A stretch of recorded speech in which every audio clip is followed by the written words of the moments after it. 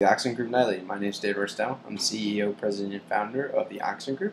Please check us out at www.theoxengroup.com for all of your financial analysis and investment ideas needs.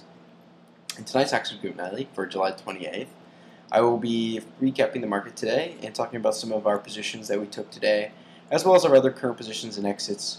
Finally, we'll be summing up with an update about our other portfolios, including Giorgio's Corner, our extended value portfolio, and also our dollar and cents report. Finally, we'll be finishing up with tomorrow's forecast, and as always, our disclaimer at the end of the video. For today, well, we had an update throughout the day in the market, but we did end in the red actually on the Dow and on the S&P. The Nasdaq did hold in the green. We had good news coming from jobless claims and pending home sales, but as we neared the end of the day, we saw a lot of profit taking occurring on some gains that some people got in the day, and then I think also some reinitiating short sells. Moving into the night, as the vote appears to not likely to pass, although we've been hearing conflicting reports throughout the day. Jobless claims did come in below 400,000. It was the first time in a couple of months for that to happen. They beat the estimates of 415,000. And pending home sales surprised on the upside after weak news on the new home sales and existing home sales, as they were up 2.4% month over month, and they beat the negative expectations for more than 3% on the downside. I think that continuing claims, though, is a report that a lot of people don't pay enough attention to and should be paid attention to a little bit more. Those rose week over week, and they continue to stay above that 3,500 line. While initial jobless claims are showing a downward trend, continuing claims aren't showing a downward trend, and I think that that's should be a worry of people that they aren't having. And I do think that jobless may be the next issue that we have on the table after we get past this debt ceiling crisis. More attention diverted to jobs, and that will be another point of contention for Republicans and Democrats moving forward through the rest of the year.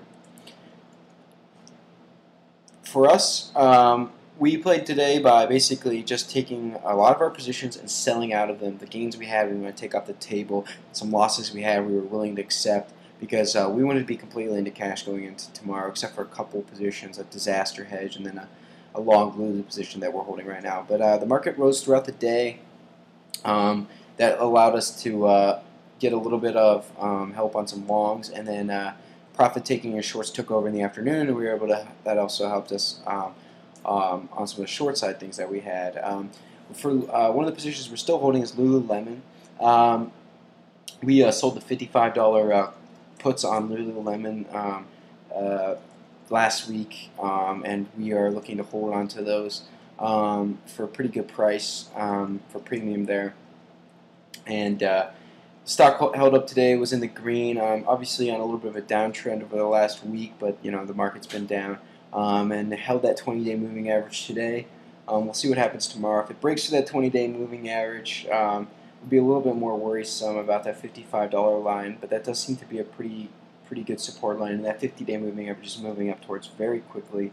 Should be at the 55 mark by the end of next week. So as long as we hold 55 by the end of next week, I think that will come out sitting pretty for us, and we may actually add to it. Selling calls is not too. I'm sorry, selling puts is not too much margin needed for that. Then also we are in an options play on the ProShares Ultra Pro Short QQQ, which is the inverse on the Nasdaq basically. And the Nasdaq has not really participated as much in this pullback as the Dow and the S&P have, and we think that that trend is probably going to. We'll see a little bit more convergence of those over the next week if we continue to downside. We like this more as mostly just a disaster hedge, just in case something really heavy breaks down. It's not a huge position. We've already locked in half of it for a nice 18% gain, and we're sitting neutral on that right now. And so that will allow us to have, if we do get a major pullback on the downside, this will do very well. And at the same time, we can then add some intraday shorts and things like that to help to also pull out some gains on the downside.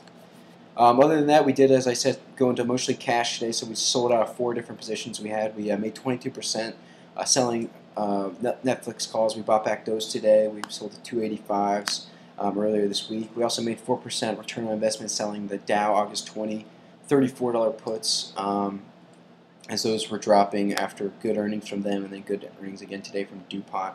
We were able to make a nice gain on those when the market was up today. We did have to close out our long Disney position for a little over a 3% loss today.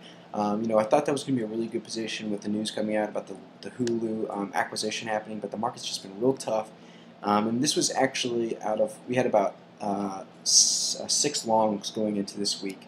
It was actually the only one of them that we actually lost on. So pretty good that we were able to, despite the market conditions, only miss on one long there.